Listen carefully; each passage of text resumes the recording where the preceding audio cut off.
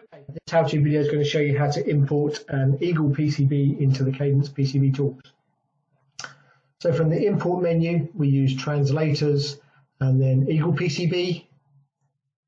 So it's asking us to browse for a .lbr file for a library file or .brd file for an Eagle PCB. So if we click on the help doc, we'll get kind of a PDF that goes through the options and what we need to do. So the Eagle and library files are effectively XML format. That's what generates the BRD LBR file, converts it to an XML format.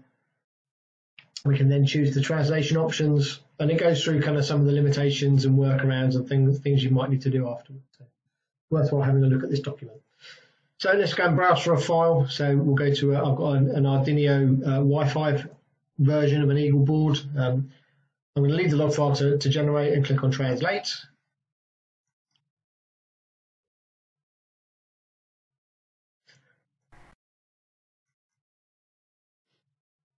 So when the translator finishes, it opens the log file, gives me the description of what it's actually done, and I can then zoom in and start to look at my board. So I've got a couple of issues.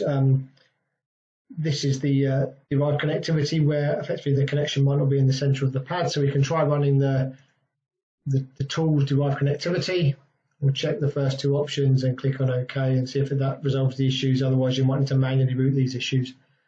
The other option I always recommend is also running a check, database check. Enable the 3 check boxes and click on check just to check the integrity of the database. There's a view log option to confirm that as well.